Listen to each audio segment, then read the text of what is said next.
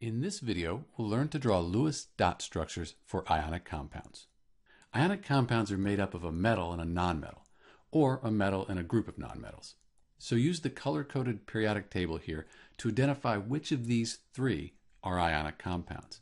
And be careful because hydrogen is a nonmetal, even though it's grouped on the metal side of the periodic table. For CaCl2, calcium, that's a metal. Chlorine, that's a nonmetal. So this is an ionic compound.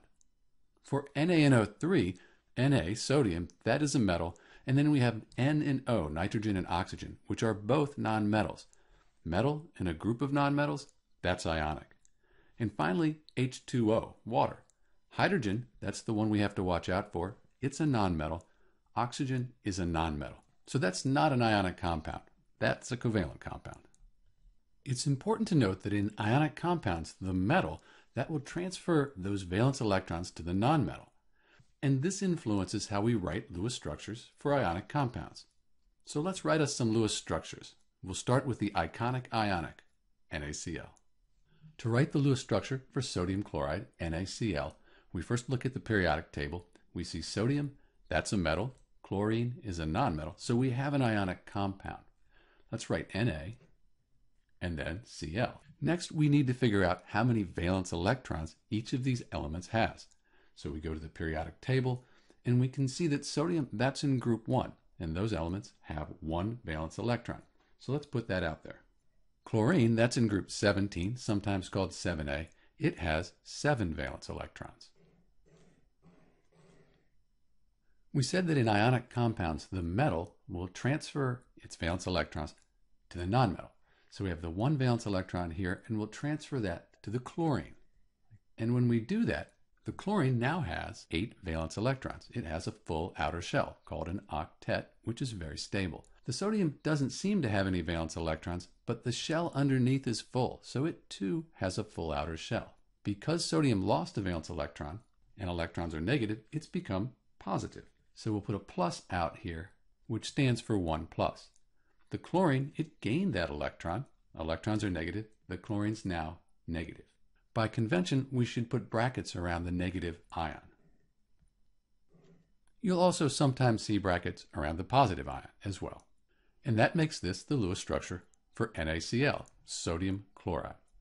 Understand that what we drew, the Lewis structure for NaCl, is actually what's called a formula unit.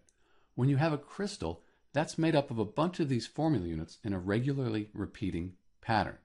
So you can see the crystal here on the right with its repeating patterns of NaCl.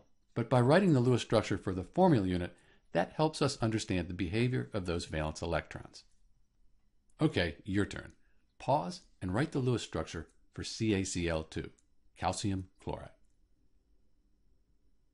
We have our calcium, and then we have 2 chlorines. I'll put one on each side.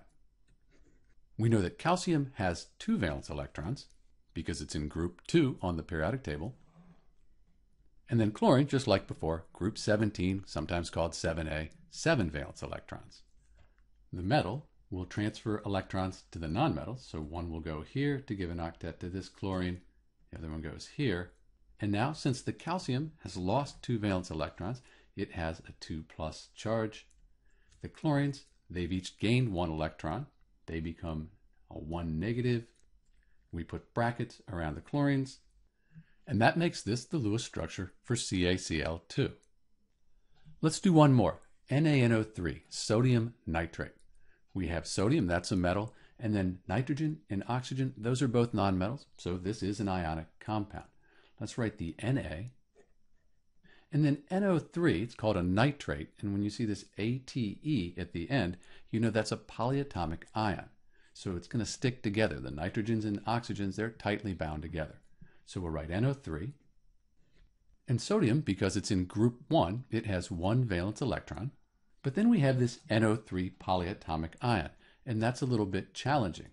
Because the N and the O, those are nonmetals, and it's tightly bound together, we need to do a Lewis structure just for NO3, the nitrate ion. So we'll replace the NO3 with a Lewis structure, and you can check in the description for the video for a link on how to draw the nitrate Lewis structure. So here we have the Lewis structure for NO3, And we said that the sodium, being the metal, will transfer that valence electron to the nonmetals.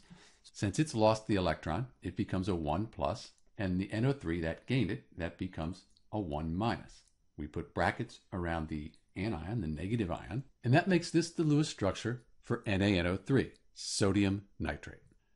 There are links to more practice in the description for this video, and you should make sure that you can draw the Lewis structures for compounds made of two nonmetals, covalent compounds. This is Dr. B with how to draw Lewis dot structures for ionic compounds, and thanks for watching.